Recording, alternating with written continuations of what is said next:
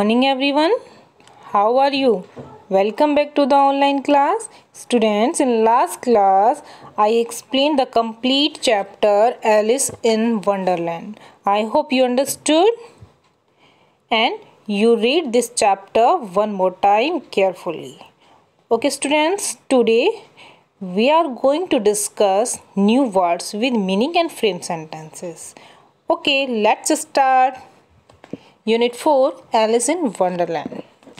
New words with meaning and frame sentences.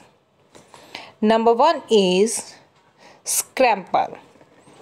Hindi meaning है स्क्रैम्पर को हिंदी में कहते हैं दौड़ना, मतलब जल्दबाजी में कहीं जाना, दौड़ना, मतलब जो जल्दी जल्दी करते हैं ना, मतलब स्क्रैम्पर का मतलब हुआ कि जैसे हमें देर होती है कहीं जाने के लिए, स्कूल जाने के लिए हम लेट हो रहे होते हैं, हम दौड़ दौड़ कर जाते हैं तो उसको स्क्रैम्पर कहते हैं, दौड़ना। इसका इंग्लिश मीनिंग होगा to move quickly with light steps, मतलब टू मूव करना है, जल्दी जल्दी मूव करना है विद लाइट स्टेप्स के साथ। ओके ना, इसका और सेंटेंस होगा, फ्रेम सेंटेंस होगा इसका, और our frame sentence is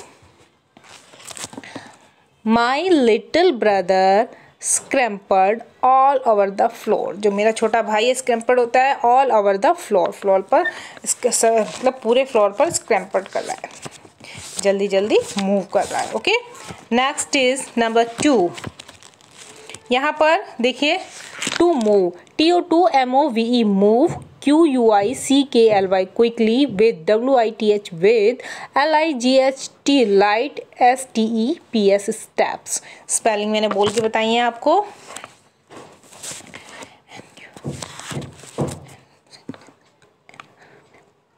next is hurried, HURRIED, hurried. Hurried मतलब जल्दी में, है ना, जल्दबाजी में करते हैं ना कोई काम, जल्दी जल्दी जल्दी, वो उसमें कहते हैं हरी अप, जल्दी करो, है ना, तो जल्दी में।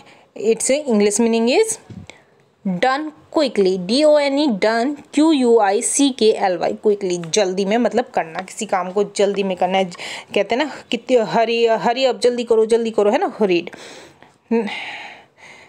और frame sentence can be I hurried towards my classroom for the examination, है ना, मुझे कहाँ जाना है, मुझे जल्दी कहाँ, क्लासरूम में जाना है, फॉर द एग्जामिनेशन के लिए, एग्जाम के लिए हमें कहाँ पर जाना है, मेरे को क्लास में जाना है। Okay, next number 3, popped, POPPED, popped मतलब गिरना, जैसे कहीं किसी चीज़ में नीचे कूदते हैं या कुछ है तो उसमें करते हैं ना, तो उसको कहते हैं पॉप्ड, ठीक है, नीचे गिरना।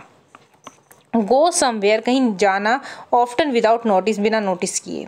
Okay, GO go, SOME some, where, WHERE where, often, OFTEN, WITHOUT without, NOTICE notice.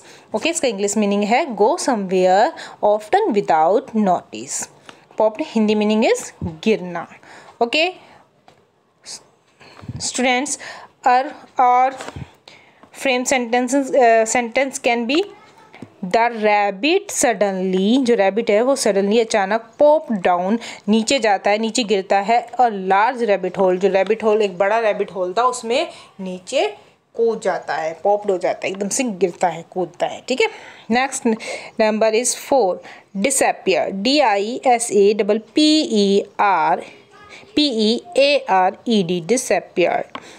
Disappear मतलब गायब होना, ठीक है। गो, GO go, INVISIBLE,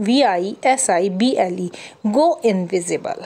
okay, so students, are frame sentence can be my pencil disappeared from the table, मेरी pencil कहाँ से गायब हो गई है, टेबल से गायब हो गई है ना, माई pencil disappeared from the table.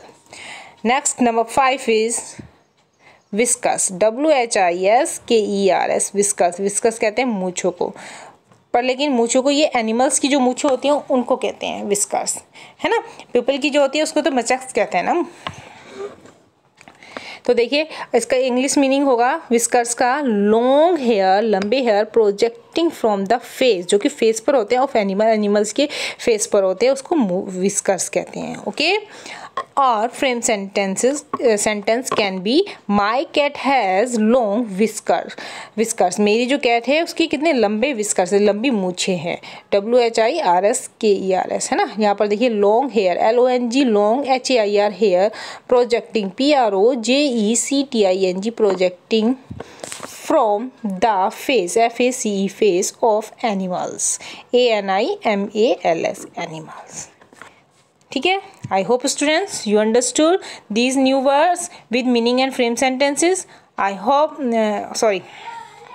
now you will do these new words in your English notebook neatly and learn it. Okay, bye bye students.